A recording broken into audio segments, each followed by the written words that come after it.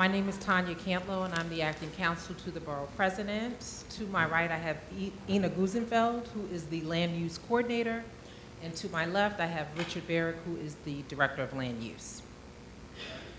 There are 4 items on the agenda this evening. Please note that this hearing is being recorded to comply with the public law for transparency.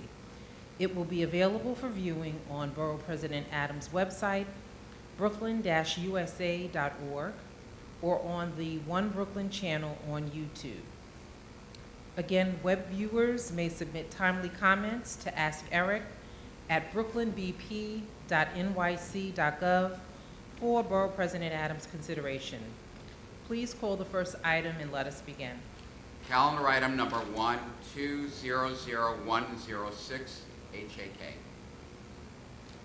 This application submitted by the New York City Department of Housing, Preservation, and Development pursuant to Article 16 of the General Municipal Law of New York State to designate 3 properties at 1559-1563 Prospect Place as an urban development action area and an urban development action area project, and pursuant to Section 197-C of the New York City Charter for the disposition of this site to a developer selected by HPD.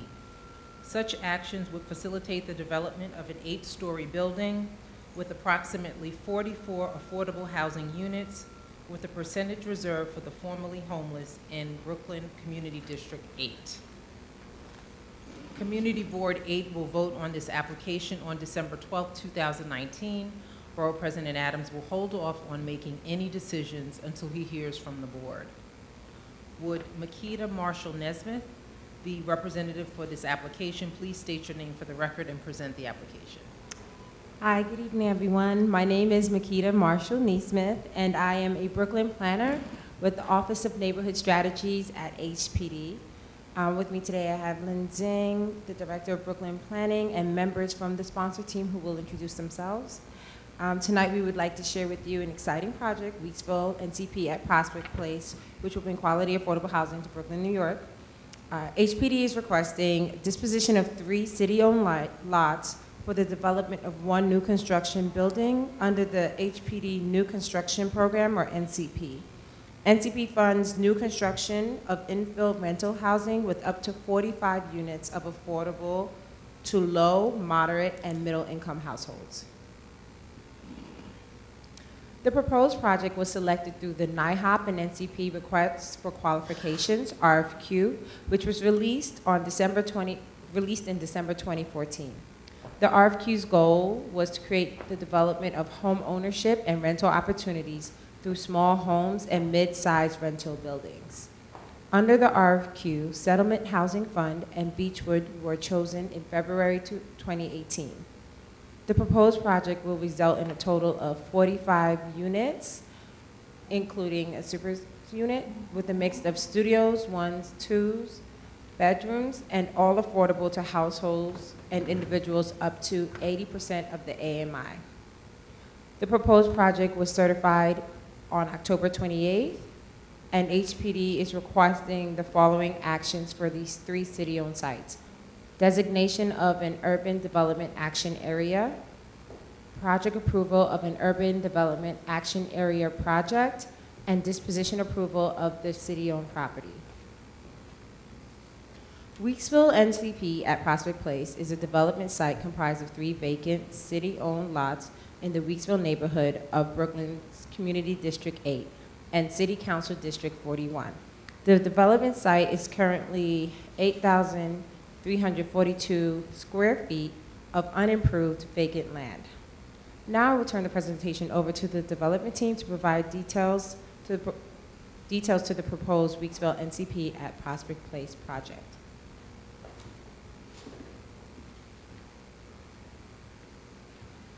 I'm Judy Herbstman. I'm the Director of Housing Development at Settlement Housing Fund. Settlement Housing Fund is the lead developer, and we are a 50-year-old nonprofit. We develop affordable housing throughout Manhattan, Brooklyn, and the Bronx. We own currently about 2,000 units and have developed 8,700 units over our tenure. And this is exactly our bread and butter. We like to do projects that have a mix of incomes and also formerly homeless. I'll turn it over now to our co-developer, Beechwood. Hi, I'm Chris Gonzalez, representing Beechwood. You can We lift are the mic, Chris Gonzalez, representing Beechwood. We are the co-developer and GC on this project. We are a builder developer with communities across New York City and Long Island. Our primary project in New York City is Arbor by the Sea, which a lot of people know. And we're happy to team up with Settlement on this great project.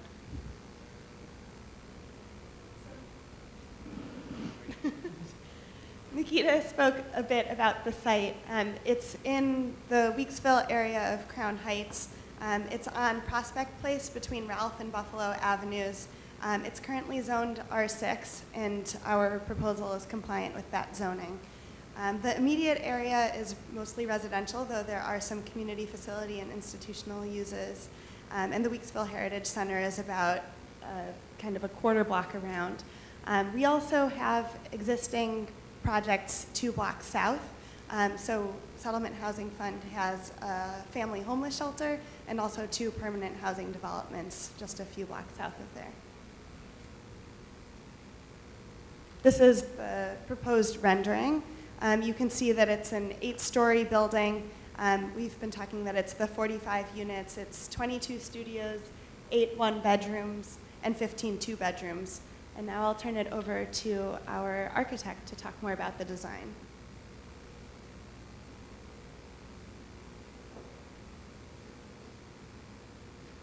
Good evening. My name is Fialka Semenuk. I'm with ESKW Architects.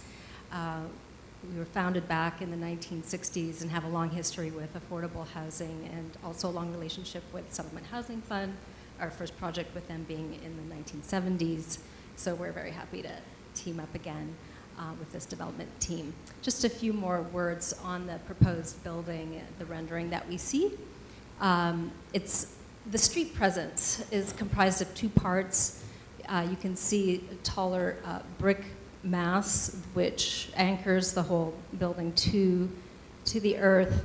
From that emerges a more lightweight volume that is clad in the gray cement board cladding. We were able to open up the ground floor more with glazing. Those windows are the community room and lobby and entrance windows. Plantings also in front of the building. And things, of course, have been evolving, and so what you see currently in the rendering as window air conditioning units will be, those are changing to through-wall AC units, so there won't be those boxes protruding.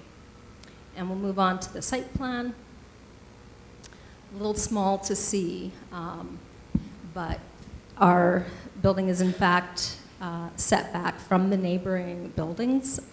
Again, that allows for a little bit of planting, a little bit of breathing room, and you can see the extent of the rear yard. Moving on to a closer view of the ground floor plan. Again, the plantings along the front, we see the community room, which actually serves as the AIRS facility. That's for the affordable independent residence for seniors. Generous lobby to support programming in that community room. Main entrance, and then the main way through to the rear yard, landscaped. Supers unit is also at this level. And I'll turn it back over to Judy.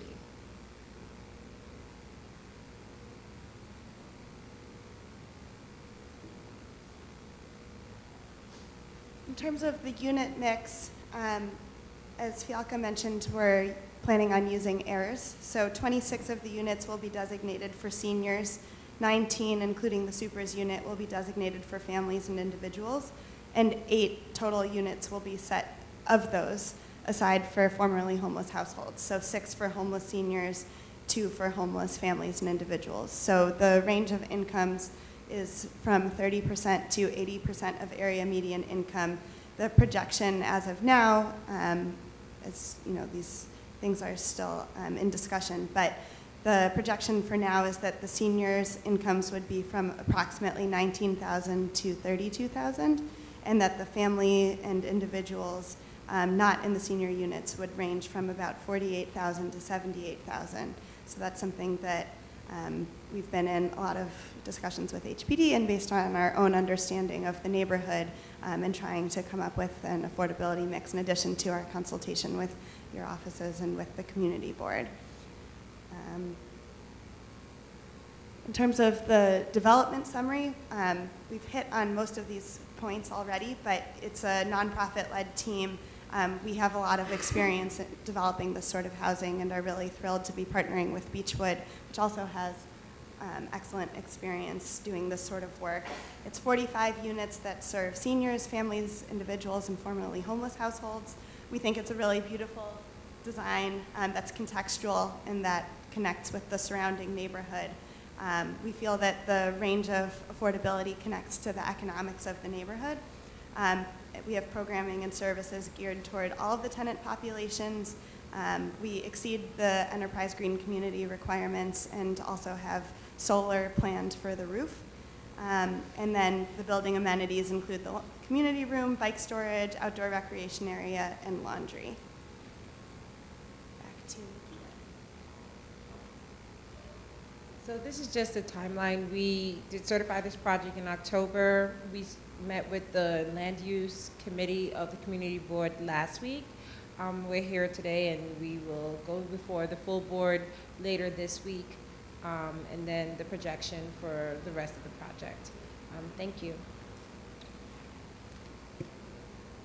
Thank you. So we have a few questions for you. Okay. So the first question actually deals with the incomes and the rents. So if you could give us what the qualifying income range for prospective households based on the household size. I think you did touch on the distribution of units by bedroom size, but could you also answer what are the anticipated rents based on the number of bedrooms? Sure. This is the current proposal, and you know, there's different kind of updates each year. So depending on when exactly we're able to close on our financing, and this is highly negotiated with HPD, but the current proposal is that the formerly homeless units will be for project-based vouchers. So that's a range of units, and those will be paid at 100% of fair market rate, but the households will be paying 30% of their income. The senior units, the income range is from $19,000 to $32,000, and that rent range is from $377 a month to $683 a month. And then the family units, the income range is from $48,000 to just below $78,000, and the rents would be about $1,070 up through $1,623 per month. We will be required to follow the HPD marketing guidelines. So there would be 1 to 2 people in a studio, 1 to 3 in a 1-bedroom, and 2 to 5 in a 2-bedroom. And how long are these units required to be affordable? We'll have a regulatory agreement with the city, which I believe is for 40 years. But as Settlement Housing Fund is a nonprofit, and so we work to maintain affordability for all of our units in the long term. So given the community concerns regarding displacement, what marketing strategies would be used in the tenant selection process? Settlement Housing Fund actually has an in-house marketing team. And so we do this for third parties, and we also do it for ourselves.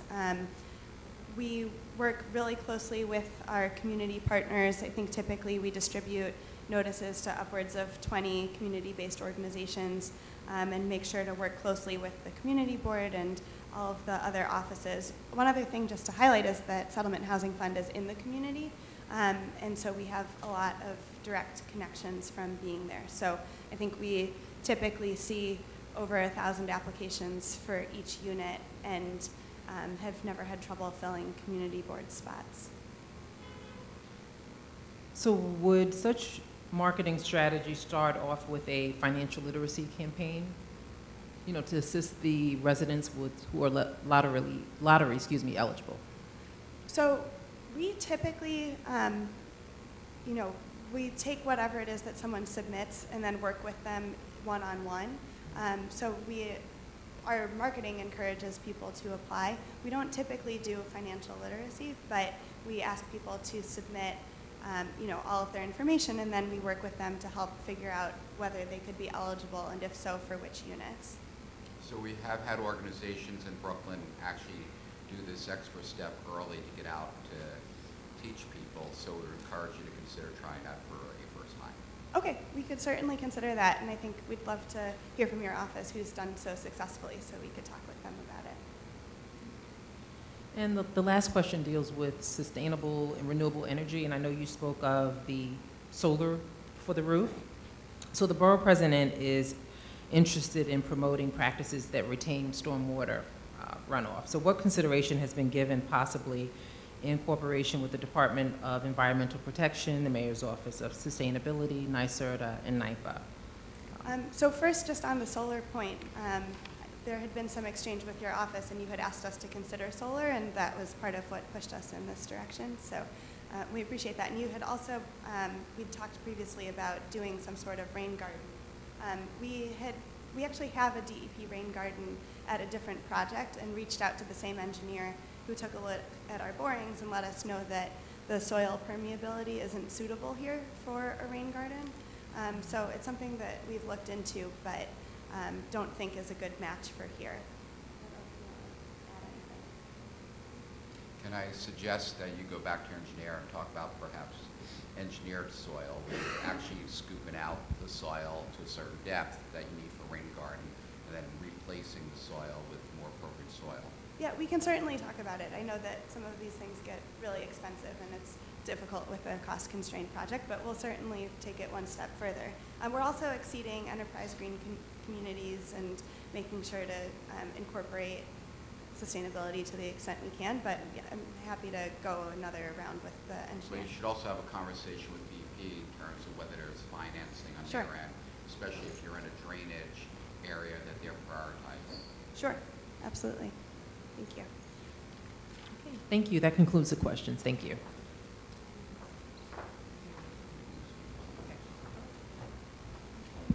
Are there Okay, any, sorry. let me just make sure. Are there any speakers who would like to speak on that calendar item that have not submitted a speaker slip? Okay, hearing none. Richard, can you please close the calendar item? Calendar item number 1 is closed. Calendar item number 2, 190453HAK. This application submitted by the New York City Department of Housing Preservation and Development pursuant to Article 16 of the General Municipal Law of New York State to designate the following 13 properties as an urban development action area and an urban development action area project: 421-423 Herkimer Street, 440-444 Herkimer Street, 816 Herkimer Street, 329-331 Ralph Avenue, 335 Ralph Avenue, 35-37 Rochester Avenue, and 18-22 Sudan Place, and pursuant to Section 197-C of the New York City Charter for the disposition of these sites to a developer selected by HPD. Such actions would facilitate the construction of 7 new buildings with a total of 78 affordable home ownership units targeted to households earning 80 to 110% of area median income in Brooklyn Community District 3. Community Board 3 voted to approve this application on December 2nd, 2019. Would Felipe Cortez, the representative for this application, please state your name for the record and present the application? Good evening, everyone. My name is Felipe Cortez, and I am from the New York City Department of Housing Preservation and Development. With me tonight is my coworker Lynn Sen, Director of HPD Brooklyn Planning, and also members of the development team working on the Rochester Sidon project. The development team includes Olga Jove from Jove Development Corporation, Ira Brown from the Briarwood Organization, and David Cunningham from DCAP Architects. As part of the ULURP process, we are excited to be here tonight presenting the Rochester Sidon ULURP application, this time to the Borough President. The Rochester Sidon project consists of 7 new, well-designed and contextual buildings ranging from 4 to 7 stories, containing approximately 78 new homeownership units. The 7 new buildings will be developed in 13 long-standing vacant and underutilized city-owned lots. To start the presentation, let me walk you through tonight's agenda. I will start the presentation providing you an update on the ULURP application for the Rochester Siding project. Then I will describe the proposed land use actions the ULURP application is seeking. Then the development team will then provide details of the proposed project, including affordability levels and the building designs. We will then discuss the project timeline, and after discussing the timeline, we will have time to answer any questions, so please keep track of your questions as we go so we can answer them at the end.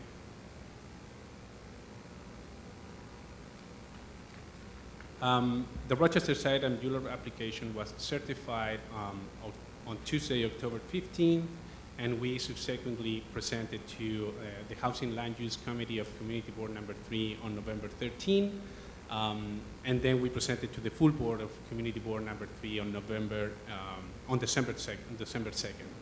As stated during the introduction, the Community Board number 3 approved the project with no recommendations, and tonight, as stated, we are here to present this ULURP application to the Borough President. The Rochester site and ULURP application is seeking the following land use actions. We are seeking urban development action area designation, urban development action area project approval, and the disposition of the city-owned property, part of the Rochester site and project. As stated before, the proposed actions will facilitate the construction of 7 new buildings ranging from 4 to 7 stories with approximately 78 affordable homeownership units. I will now provide a brief project summary of the proposed development. The Rochester site and project will be a 100% affordable homeownership project. We are developing 13 vacant city-owned lots. The units will be affordable to households earning incomes between 80% to 110% of AMI. The unit mix will include 33 one-bedroom units and 45 two-bedroom units. All the units will have dishwasher and washers and dryers in the units. Amenities will include landscape and rear yards for each of the buildings, and parking spaces for bike in all of the buildings. The proposed building will be developed under Enterprise Green Communities standards, and the project will be financed under HPD's Open Door program. The 13 city-owned lots have been grouped in 7 development sites, and each of the development sites have been grouped in 3 clusters. The 3 clusters are located on the south side, on the south portion of Brooklyn neighborhood Bedford-Stuyvesant neighborhood on Community Board number 3. Cluster 1,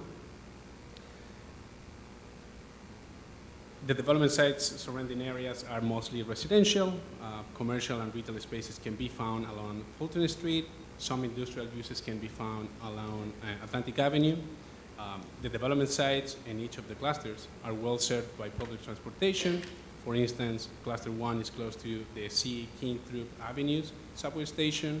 Cluster 2 is close to the A&C Utica Avenue station, and Cluster 3 is 1 block away from the A&C Ralph Avenue subway station. Each of the clusters is well served also by bus lines. Before handing over the presentation to the development team, I would like to say it again that we are very excited to be working with the development team on the ULURP application and in the Rochester site and project, as it will create much needed affordable homeownership units at currently vacant and underutilized city-owned property. So, team.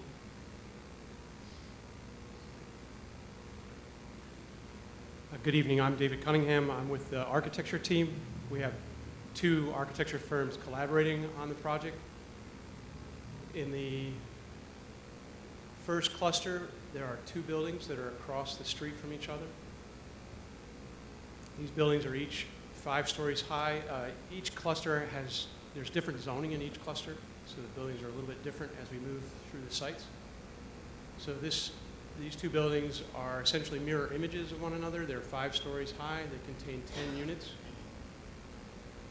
In general, for the project, we had 3 strategies that were important to us. One was to look at the surrounding neighborhood.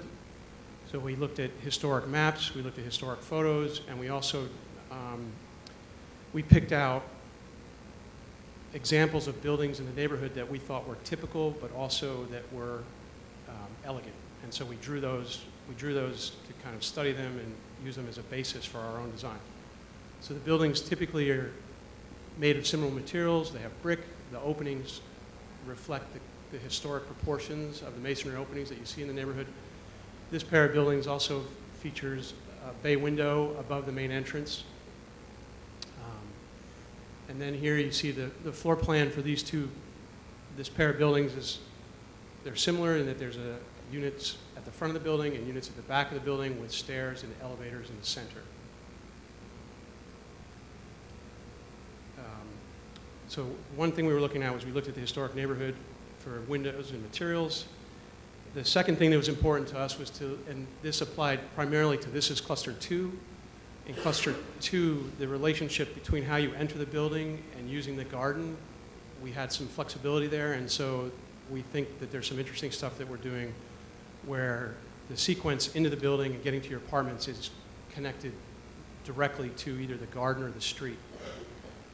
So here we're going to see there are 3 buildings. The first one here is on Rochester.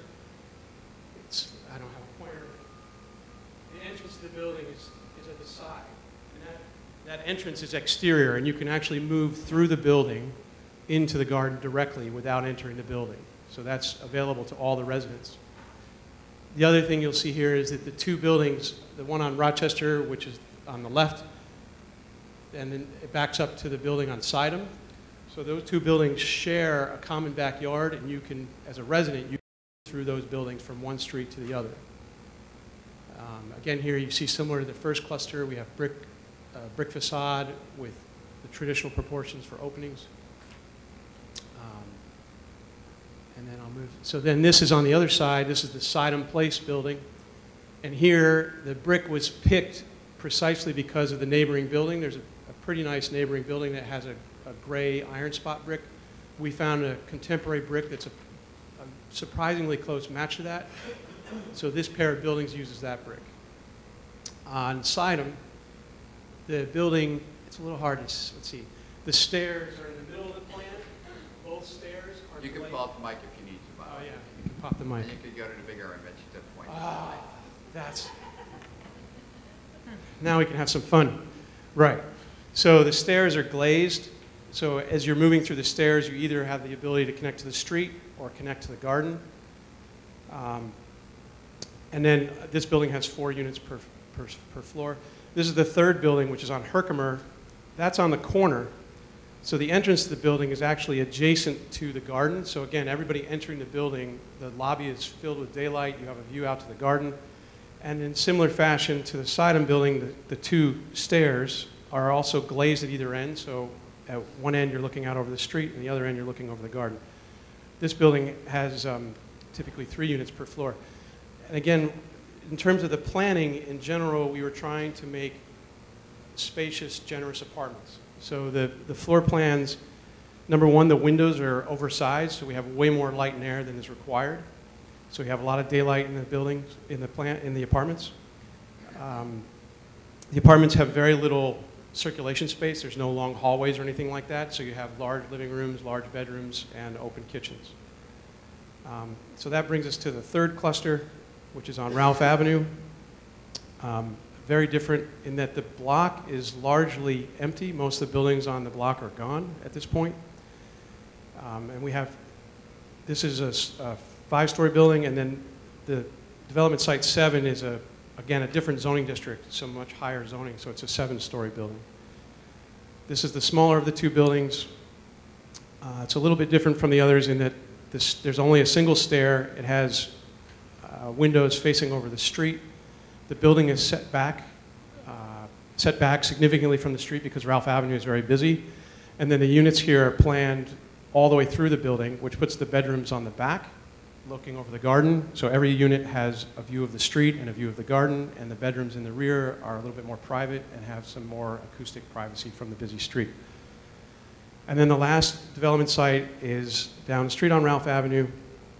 There's actually a building under construction right now. That's what that one looks like. This is this, you see 6 stories on the street, and then there's a setback for the 7th floor. And similar to cluster 1, there's a bay window that marks the main entrance to the building. And again here, typical to cluster 1, the units are split front and back. So 1 unit facing the street, 1 unit facing the garden. So a quick summary of sustainability goals or principles. There are the standards, Enterprise Green Communities, NYSERDA. Those are things that we're participating in.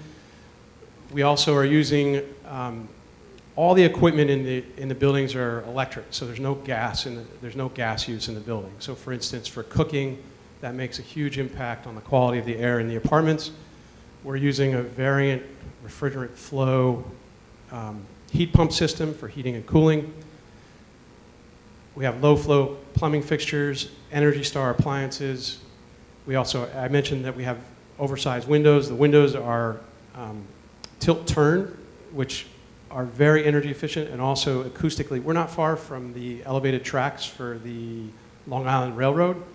So that type of window has a very high acoustic performance, which is, you can't do it with a double hung window. We can't find a double hung window that can do that. So that's the windows, and then in the yards or the gardens, we're using native plant species. And the last thing is we've been in discussions with an energy consultant about doing solar on the roof. This company, it used to be called Brooklyn Power. They've done some innovative work with multifamily buildings and setting up sub-metering so that you can use solar panels for multiple tenant buildings. We've been talking to them. They've done some preliminary analysis, but right now we're not sure if it's in the project or out of the project, so I'm just mentioning that. And that brings us to the proposed income mix.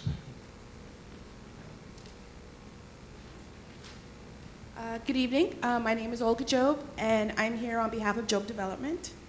As Felipe mentioned, we are targeting AMIs based on the 2019 AMIs for individuals and families earning between 80 to 110%.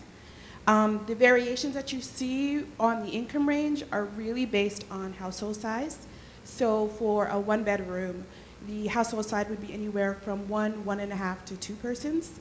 And for the 2-bedroom, that would be from 1.5 to 4 persons. A majority of the units are being targeted to 100% of AMI with the goal of really targeting the moderate income tier, the folks that really run the city, the municipal workers. We are partnering with the New York City Housing Partnership to do the marketing for the sites. They will also provide, for those that are qualified, they will provide home ownership counseling, which includes financial literacy. And I don't mean to preempt your question, but to the extent that we can do targeted marketing beforehand, we'll certainly reach out to community stakeholders, including the community board, local elected officials, the Brooklyn Borough President, as well as churches, to get the word out when we begin marketing the units.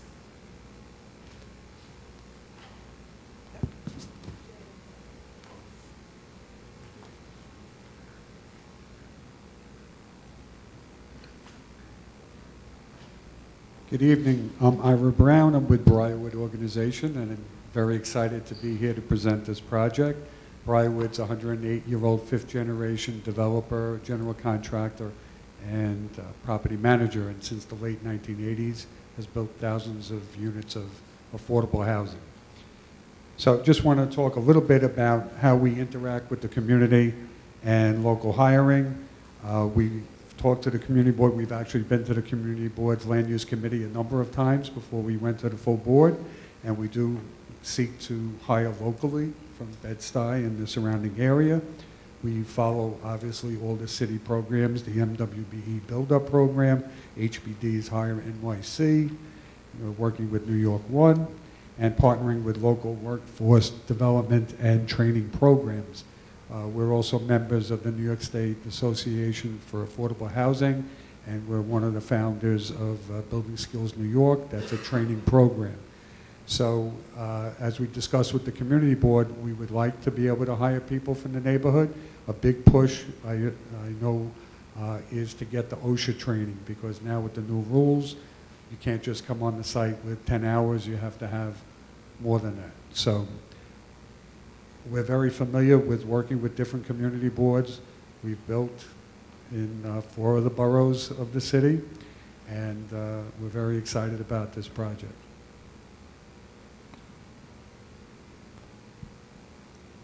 We're open for questions now. I guess if you can bring back the slide on the breakdown with the income and the bedroom size, yeah.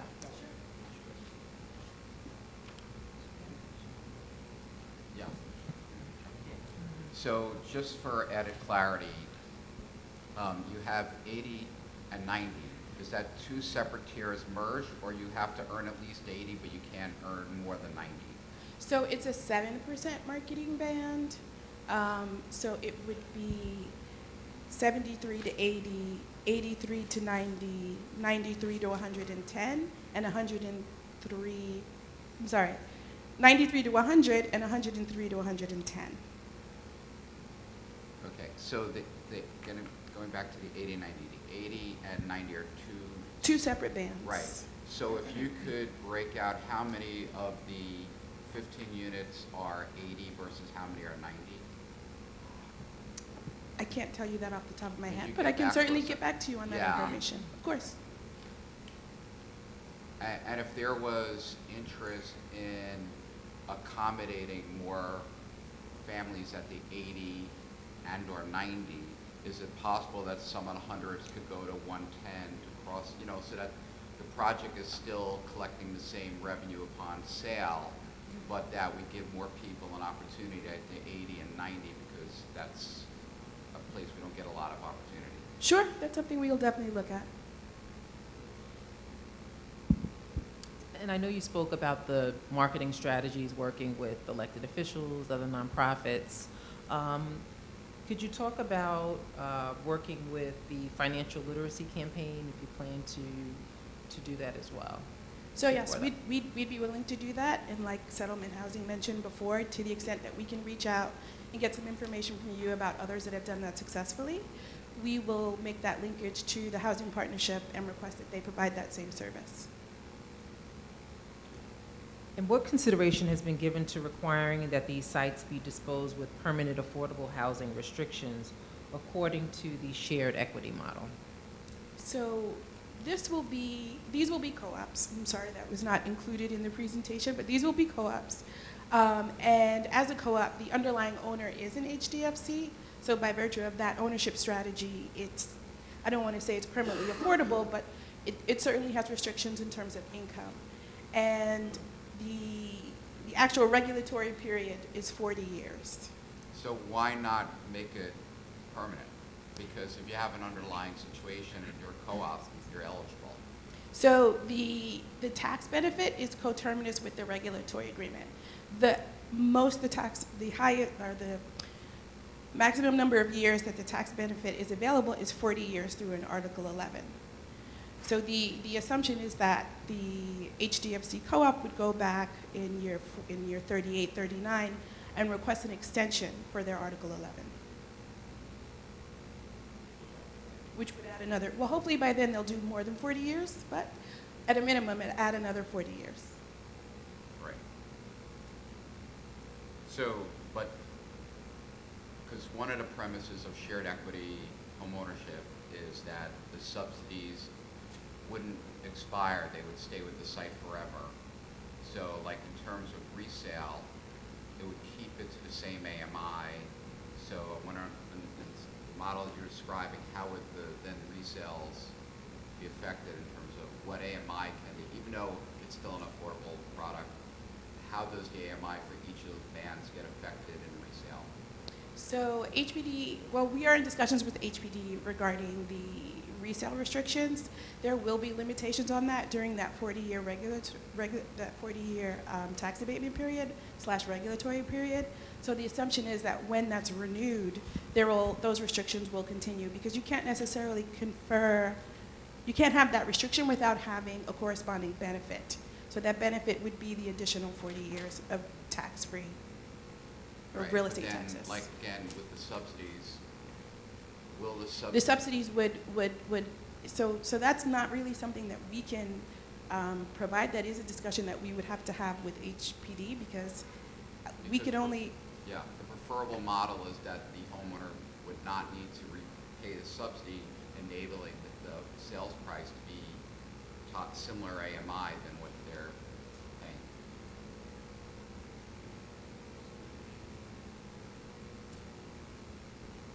Even though I'm not an expert on the subject, I would say that the open door term sheet establishes some a 2% appreciation cap per year. So at the end of the regulatory process agreement or affordability period, or even before that, you will be, if you want to sell in this case, the co-op, you will only obtain a 2% appreciation per year that you occupy the unit. Through the 40 years. Excuse me? Through the 40 years. Right. Right. So basically, you won't be able to sell the unit at whatever amount of money that you want, but it will be capped per this 2% appreciation per year. Right, and then if they were selling with a 2, 4, whatever percent, would they have to pay back the subsidies, or is that waived in this case? as long as they sell to a qualified buyer based on income, they will not have to repay those subsidies. But so if you have let's say it's up to 10%, they're there 5 years. So based on the sales price, why would someone be well beyond the AMI range of qualified buyer? What controls do you have on that we could get a family in need getting it at that price? I believe under the open door term sheet that the AMIs for the resale buyer is going to be restricted as well. So if you could provide that information to us. Yeah, so the HPD, we received a draft of their proposed restrictions. It is not yet to be finalized, which is why I'm really slightly uncomfortable saying what they're going to propose without really having them. I don't even think it's gone through legal yet. I'm not sure. But we can send you that draft knowing that there may be additional changes. All right, we're due in a little under 4 weeks, so. I can send it to you. I just don't know if it's the I guess final. you'll check with HPD what's appropriate. Yeah. Thank you. And the last question deals with renewable and sustainable energy, which you touched on. You talked about working with NYSERDA and possibly the feasibility of solar panels. Any interest in incorporating DEP rain gardens? No. No, I'm just kidding. It hasn't come up before. So tonight we did design the landscape to, I don't know the soil properties, so I made a note that we need to check on that. We did design the landscape to absorb rain, and it's going to use native plants and those kinds of things. So we'll have to look into it. And we do have, I know that we have, I think they're detention tanks. I kind of mix up the terms, but we do have. We're dealing with the public realm, the sidewalk area, not necessarily within the lot itself. You're talking just in the sidewalk. Yeah, that's what the rain garden, DEP rain gardens are there. So you're talking, are you talking about actually taking water from the street? Correct. That kind of rain garden? Correct. Rather than okay. running down the street to the next. Yeah, okay, so we'll look into it. Oddly enough, we share office space with the Gowanus Canal Conservancy that's doing a rain garden pilot in the Gowanus neighborhood. And I'm hesitant because some of those things, they don't work all that well sometimes. So we will look at it for sure. I was thinking more in terms of the yards and controlling, say, the rainwater from our building. That's appreciated too, by the way. But you're really talking about the street. Yes. Huh, okay. That has not come up before. So we can, that's easy to look at though. Great. And again, knowing our time frame, if you're able to get back to us within our time frame, even better. How's tomorrow? Perfect. Okay, we'll try and get something to you by early next week. So that concludes the questions. Thank you very much. Thank you. Thank you.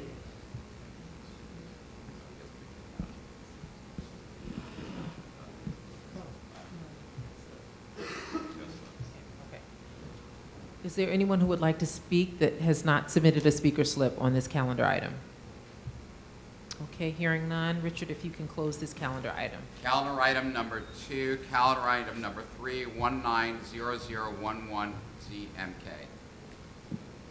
This application submitted by Al West Old Fulton LLC pursuant to sections 197-C and 201 of the New York City Charter for a zoning map amendment to change the eastern portion of a block bounded by Doughty Street, Elizabeth Place, Hicks Street, and Old Fulton Street from N2-1 to M1-5.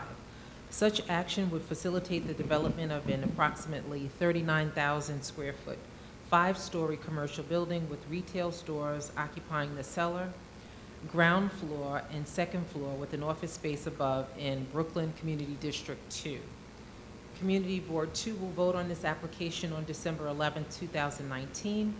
Borough President Adams will hold off on making any decisions until he hears from the board. Would Nicholas Hawkins, the representative for this application, please state your name for the record and present the application? And before you go, I just want to acknowledge we now are joined by a representative from Councilmember Steve Levin. Well, Matty Bravo. Hi. Hello, my name is Rachel Skall. I'm an associate at Greenberg Charig. I'm joined here today by my colleagues Nick Hawkins and India Sneap.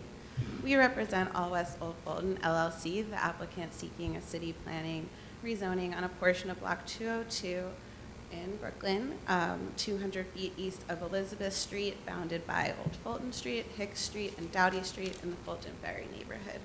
Adam Westrick and Tommy Lieberman are here on behalf of All West. Currently, the proposed rezoning area is part of an M21 zoning district. The rezoning area is approximately a quarter-mile east of the East River and Brooklyn Bridge Park, across Old Fulton Street from the ramp leading to the Brooklyn Bridge, and across Hicks Street from the BQE. Our client owns 50 Old Fulton Street, which is Block 14 outlined in red on this map. It's an approximately 6,600 square foot lot improved with a 1-story auto body shop. Our client purchased the property in November 2016, and the auto body shop is still operating, and their lease runs through the end of 2020. The proposed rezoning also encompasses the property to the east, Lot 18, that's 60 Old Fulton Street, which is also improved with a 1-story auto body shop. To walk you through the area a little bit, we brought some photos. I apologize, they're a little bit difficult to see. But the images that you're seeing here in images 1, 2, and 3 show the 2 properties. Sam's Auto Body is our client's property, and then the auto body shop to the left in image number 1. And image 4 is the back of those buildings, the red brick being our client's property.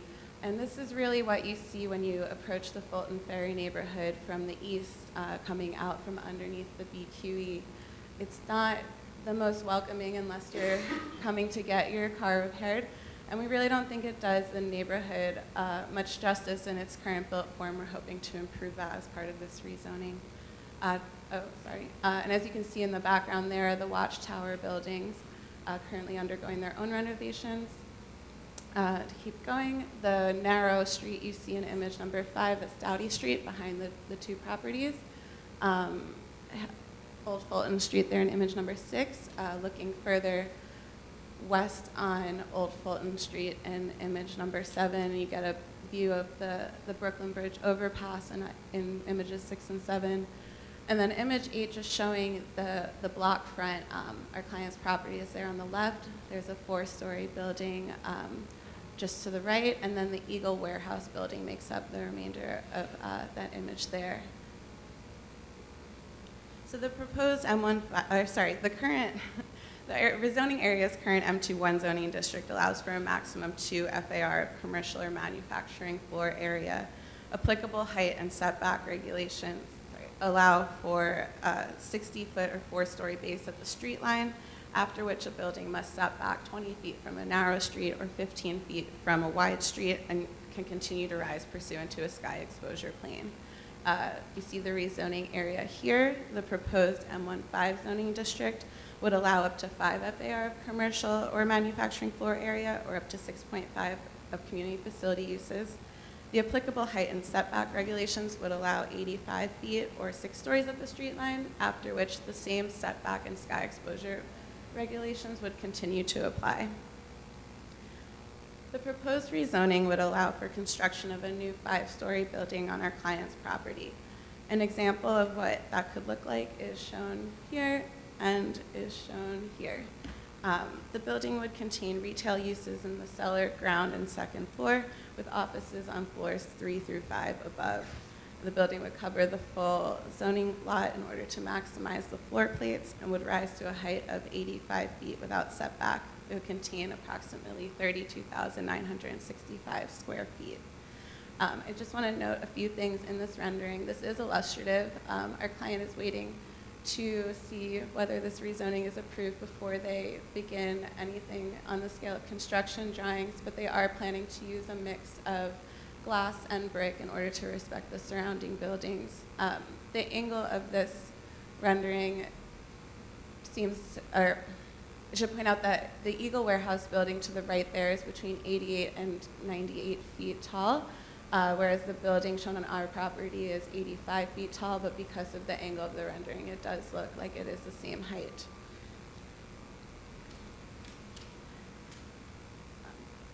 We believe the resulting increase in density and permitted height would be in context with the surrounding buildings, including the Watchtower buildings and the Eagle Warehouse building.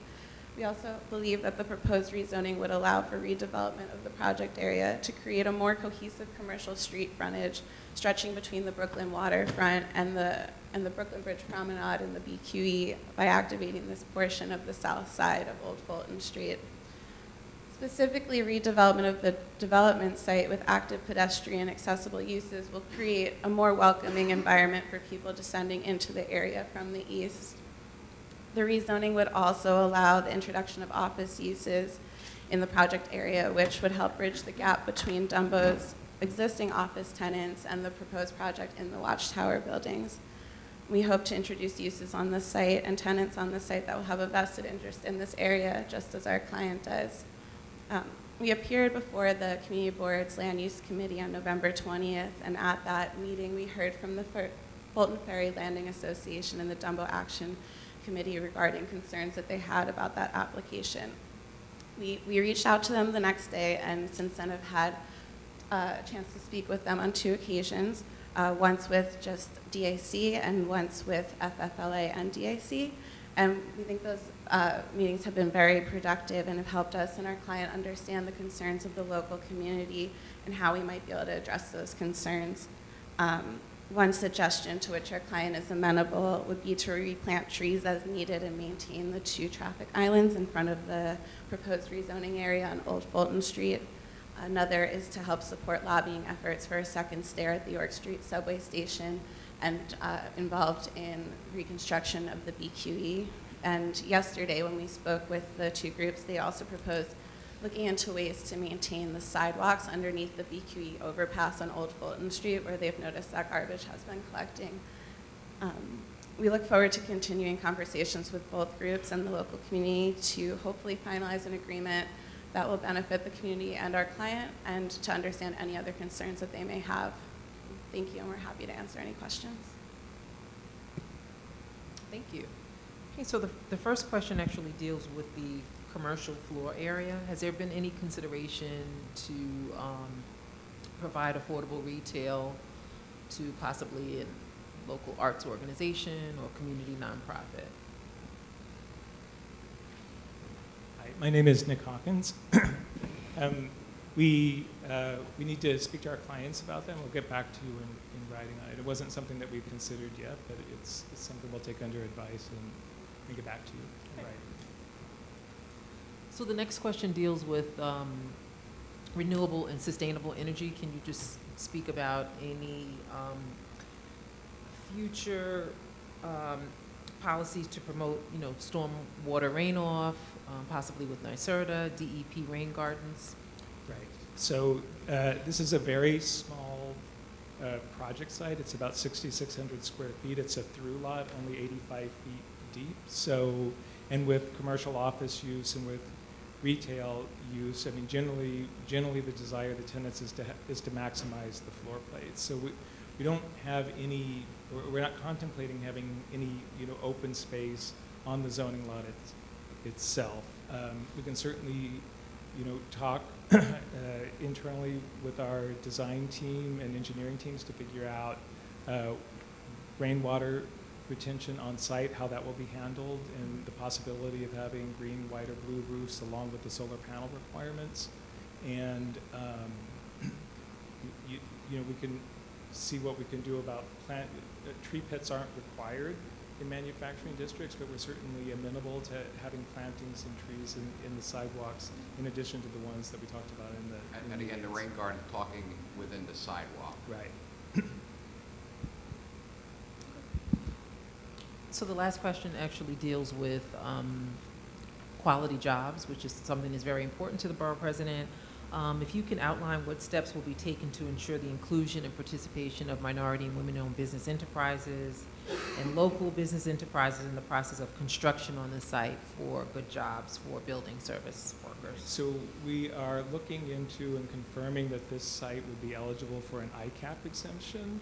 And when you do ICAP, you're required to have very rigorous outreach to NWBE programs, and we will have an answer to that question and provide it to you in writing about the eligibility of doing ICAP. Thank you. No more questions. Thank you very much. So we have two speakers.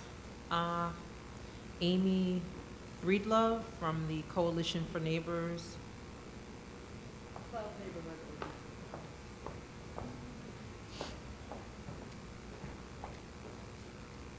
Hi, I'm Amy Breedlove. I'm here tonight representing 12 community organizations that have banded together fighting for and advocating for a transformative vision of the BQE, including the corridor from Vinegar Hill through Cobble Hill and Carroll Gardens, including the triple cantilever. Our coalition's concerns have been raised by the proposed rezoning of 50 Old Fulton Street and the adjacent property. All of us are awaiting the proposed plan for the BQE reconstruction. Our coalition, again, which runs 12 groups along the BQE corridor from Vinegar Hill to Carroll Gardens, is calling for a comprehensive plan that transforms this corridor. This ULURP relates to property directly adjacent to the BQE and its existing infrastructure. The future of the immediate area remains uncertain, and rezoning it now shows a lack of planning on the part of the city and may unnecessarily impede any future BQE reconstruction and design needs. Approving a change to zoning for these parcels prior to adoption and approval of the comprehensive plan for the BQE would not be prudent, as the redevelopment of 50 Old Fulton Street would not be included as part of a well-considered plan. The administration should hold off on approving any change to the area's zoning until the full scope of the BQE is decided, including any off-ramps, parks, or other structures which may encroach upon or near the surrounding properties. Until that is known, the city should not approve an increase in density and height. Thank you.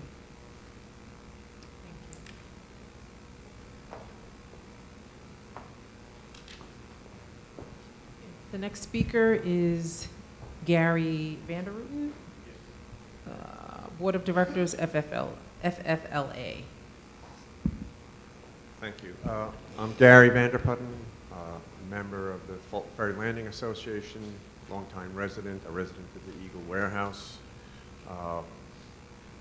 Fulton Ferry Landing Association represents the Fulton Ferry Historic District. And I wish to point out, although this zoning doesn't fall precisely in the historic district, we consider all the buildings on that very much part of the Fulton Ferry historic neighborhood. And so we don't think you can just step out the side of that and say, well, we're just over this line, and therefore we don't have to consider everything else that's there. I agree with everything, we certainly agree with everything was said by the prior speaker regarding the BQE. We're part of that coalition. Just to point out, typically when we have builders down there, Fulton Ferry Landing is very much involved early on in their discussions. We really didn't have much, we didn't know much about this until about the week before Thanksgiving. So we did not have an opportunity to really see what they were proposing. I know that they've reached out to us in the last week or so. We have not been able to meet with them, to sit down with them, and we intend to. One thing we're concerned with, I mean, as far as the density, we're about to get 1,000 new apartments and condominiums in that area, 150 of them across the street from this. We have the Panorama, which is yet to be activated, and they expect 4,000 to 5,000 people. Just on the small scale, we have in development a bakery shop next to that, a coffee shop next, and just a little bit north of that, we have a world-class popular pizza parlor coming in, and the Brooklyn Bridge Park is proposing an oyster bar on the pier. So we have plenty of changes in density coming down the street at us, and so we really caution about any further density. And I think in keeping with the prior comments, I mean, considering all that's going on, we just think this is just the wrong time to consider this application. I think once things, you know, would progress with the BQE, we might have a better idea of what would be suitable in these places. Thank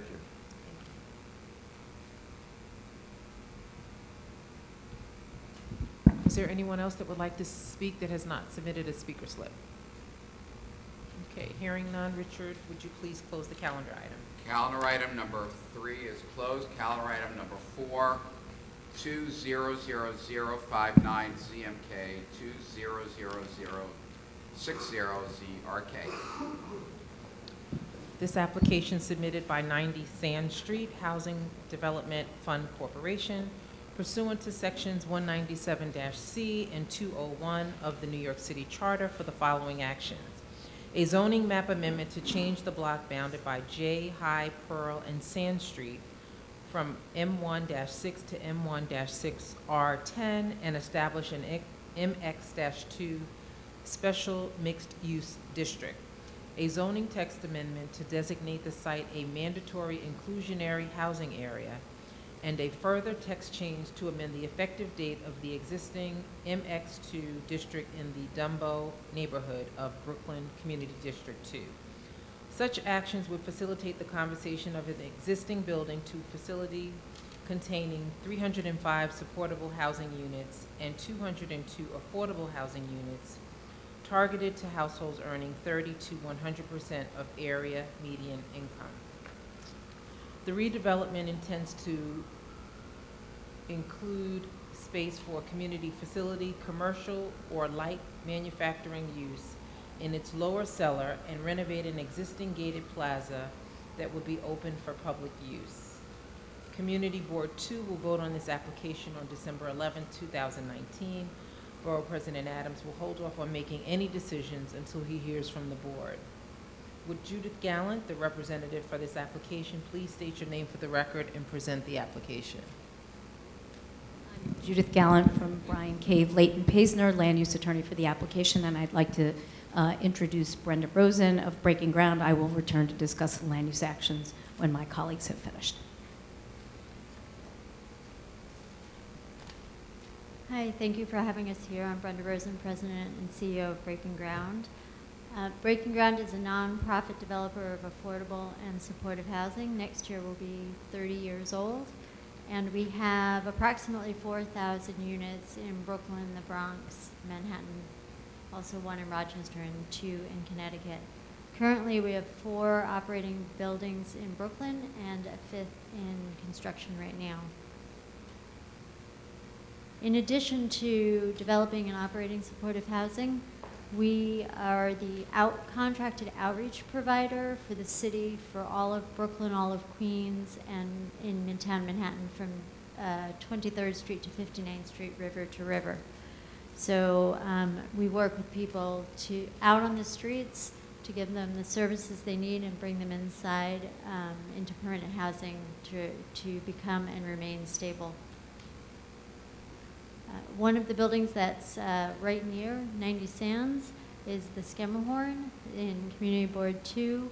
This was opened in 2010 and has 217 units. It's home to low-income community and formerly homeless residents. It is a collaboration with Breaking Ground and the Actors Fund. And the Brooklyn Ballet has utilized the community accessory facility space since we opened. And the neighborhood around, the surrounding neighborhood around Skemmerhorn has thrived along with our building. So now I'm handing it over to my colleague in Housing Development, David Beer.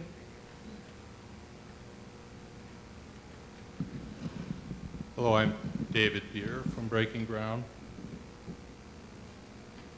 So this is a site map. The project is in Dumbo on Sand Street, and it is bounded by J Street on the east and High Street on the south. This proposed land use action is our project, which is shown here, a 29-story hotel building, 90 Sands, and the adjacent building, which is privately owned, which is 175 Pearl Street. The two buildings have separate tax lots, but share a single zoning lot. The building is has good access to the A, the C, and the F trains. It's located between the approaches to the Manhattan and Brooklyn bridges. 90 Sand Street was built by the Jehovah's Witnesses, opened in 1992, was used by their membership, who worked in the nearby headquarters and printing operations. The building has been vacant since mid-2017. Breaking Ground purchased the building in August of 2018. The property has 508 apartments. We will be maintaining the existing configuration, which is 82% of the units are studios, 18% of the units are one-bedroom apartments. There'll be a mix of low and moderate income affordable community units and supportive housing for single adults exiting homelessness. 305 of the units, studio apartments, will be supportive units. 202 studio and one-bedroom units will be for low and moderate income community residents, and there'll be an on-site superintendent's units. The incomes for the community units will range, will be affordable to households between 30% of the area median income to 100%. There'll be on-site social services. There will be a ground floor and a portion of the ground floor and cellar used for commercial or community facility use. There is an existing plaza on the J Street side of the building. We will be making improvements to that and to activate it for public use. Our building will have a 24/7 attended lobby. As I mentioned before, the building will serve households with incomes ranging from 30% AMI to 100% AMI.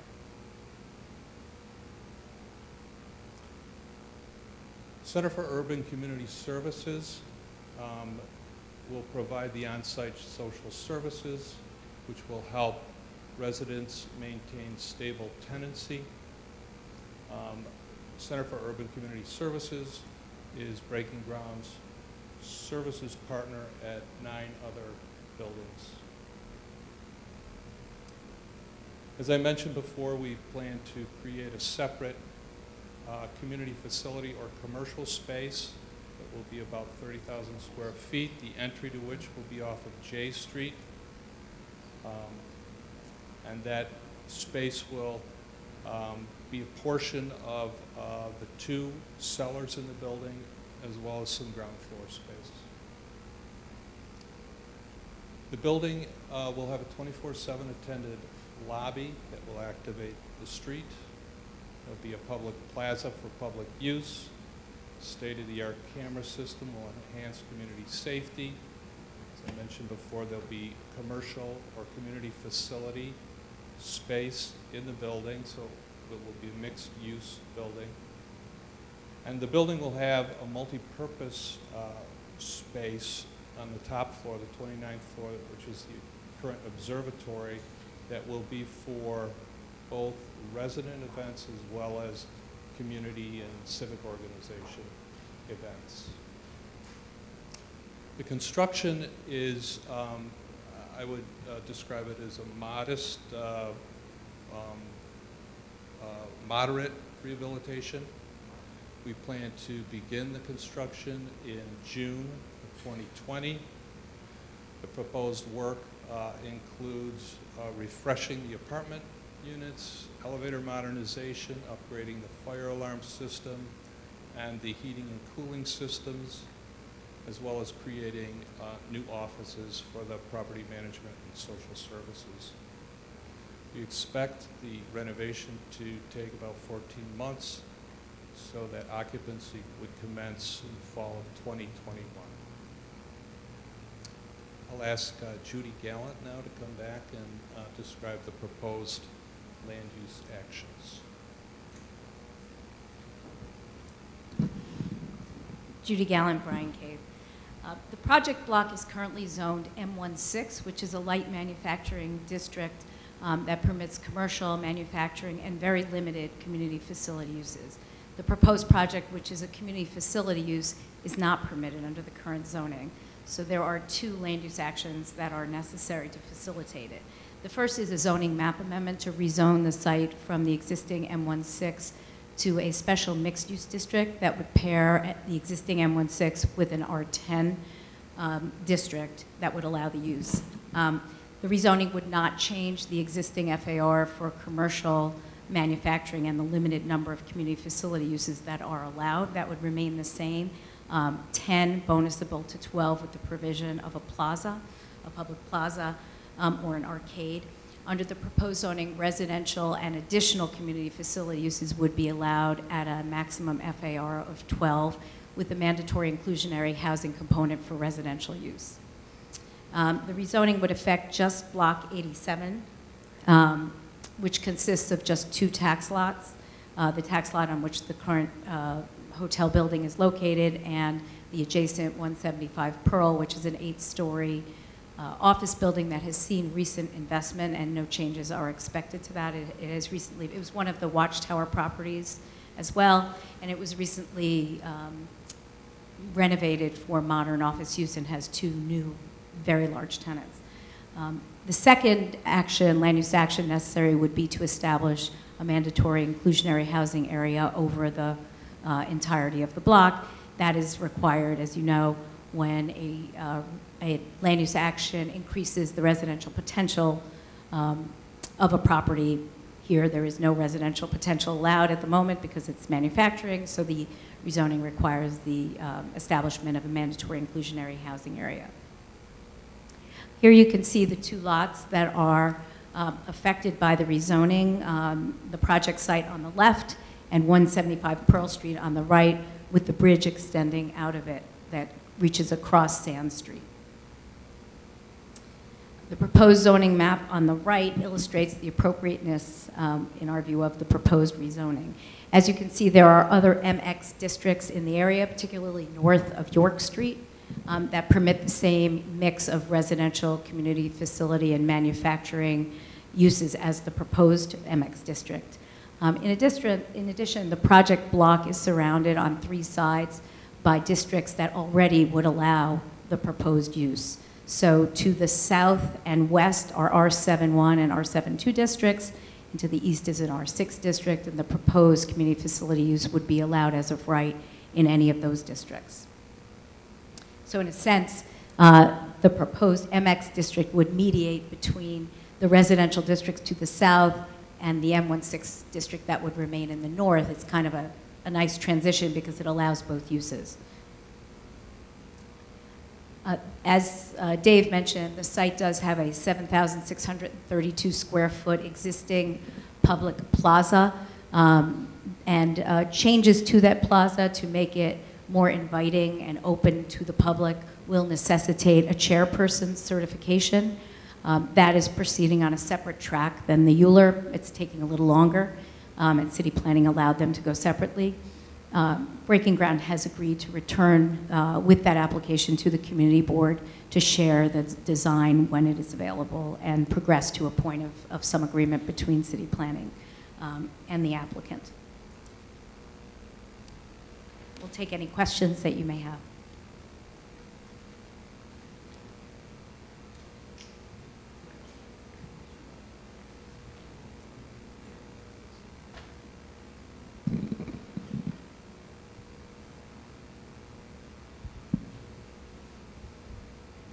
So in terms of supportive services, I know you mentioned working with the Center for Urban Community Services as a supportive services on site. Do those services apply solely to the supportive housing residents, or are they also intended to be available to the rest of the building's residents or the community at large? There will be, for all of the tenants in the buildings, formerly homeless and low and moderate income.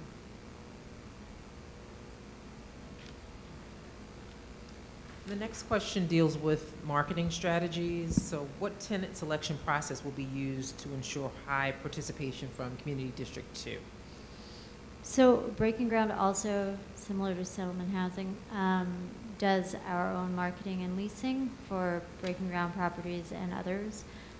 So we will be employing a range of strategies to reach out to all of the local electeds, local police precincts, schools, churches, other CB2 organizations, in addition to the advertising that we'll do.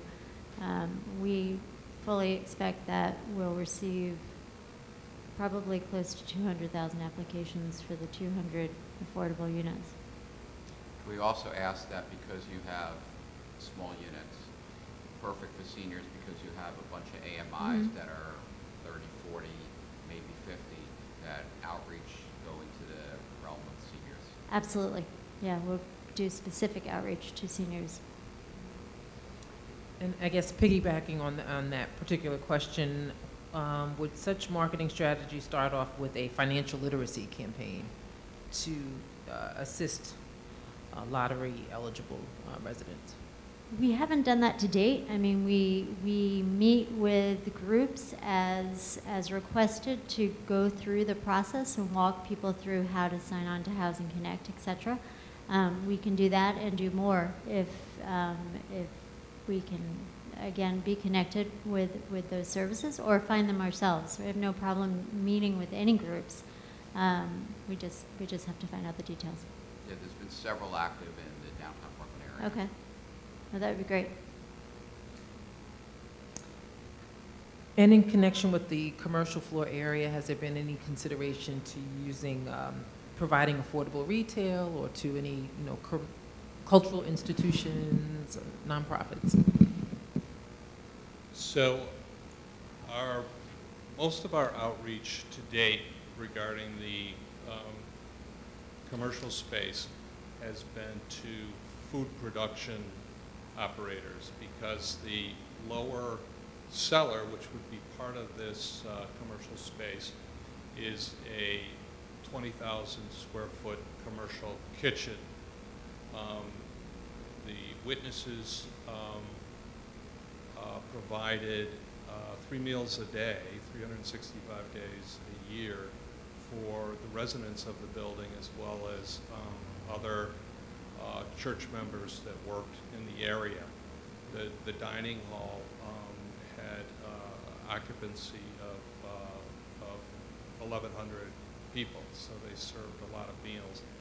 We have talked to and shown the space to probably a half a dozen food production operators, a few of which prepare lunches for charter schools and private schools.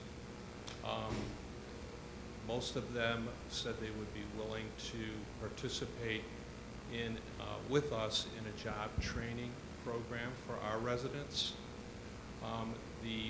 The hurdle that we have yet to successfully negotiate is no one operator can use that entire space. In fact, it would probably mean 3 operators at a minimum sharing that space, and that's a complicated arrangement that we haven't really figured out yet. But in response to your question, that has been our focus to date, food production operators.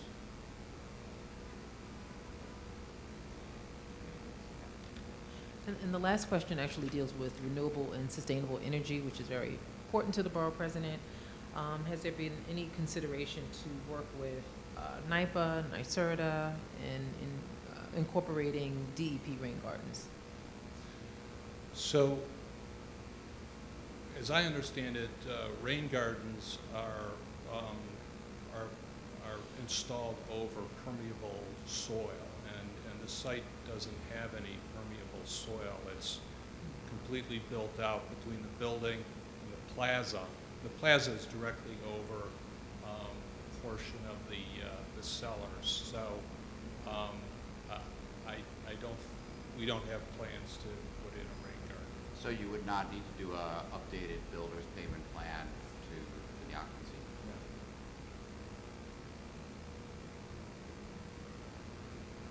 That concludes our questions. Thank you very much. Thank you. Okay, and we have one speaker, Elizabeth Adams, Legislative Director, Councilmember Stephen Levin.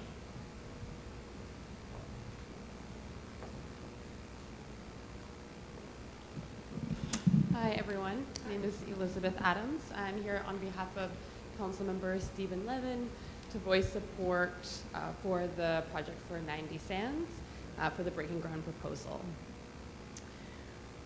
Good evening. I'm proud to announce my support for the rezoning of 90 Sands Street, a much-needed supportive housing project for the district. Supportive housing is permanent affordable housing paired with wraparound services designed to help people maintain their homes for the long term. Tenants are provided with individualized on-site care, including case management, job training, and mental health and substance abuse counseling, too often missing in other places in their lives. I'm especially pleased to see this project being led by Breaking Ground.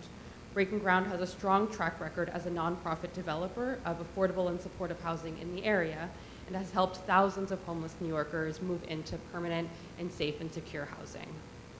This project is critical to achieving our city's goals of moving New Yorkers out of homelessness, of which there are approximately 80,000 New Yorkers citywide currently, and onto a path of housing and long-term care. Breaking Ground has been a key partner citywide in these efforts and has helped improve neighborhoods and helped create affordable housing that saves taxpayer dollars. As a supportive housing development, 90 Sand Street will provide direct case management services, as we heard earlier, and access to mental health providers for its residents. We all know how vital mental health care is to a person's well-being, and it is even more so for those who face unstable housing or have experienced significant trauma in their lives. The integrated service model approach enables people to connect to the programs that are right and unique for them, helping them to lead their best lives. We need all of us to come together to help solve our homelessness crisis in our city. And I look forward to seeing this project move forward and working with Breaking Ground and with all of our community members and partners in doing so. Thank you. Is there anyone else that would like to speak that has not submitted a speaker slip on this calendar item? If not, Richard, could you please close this calendar item? Calendar item number 4 is now closed. The hearing on these items is now closed. Thank you for participating in this public hearing. Borough President Adams will review the applications we heard today and will soon submit his recommendations to the City Planning Commission. Borough President Adams would like to take this opportunity to remind you that the City Planning Commission will hold a public hearing on these items. The hearing is now adjourned. Borough President Adams would like to remind those viewing on the website that timely comments can be submitted by email to askeric@brooklynbp.nyc.gov. Thank you.